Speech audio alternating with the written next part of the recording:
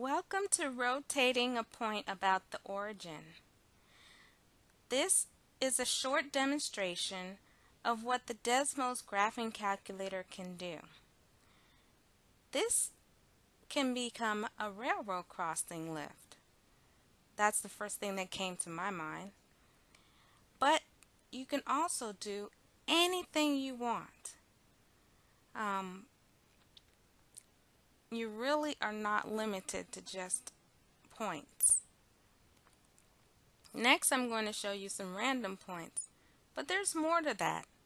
You can rotate all kinds of lines and curves, and you can even use a picture and rotate that.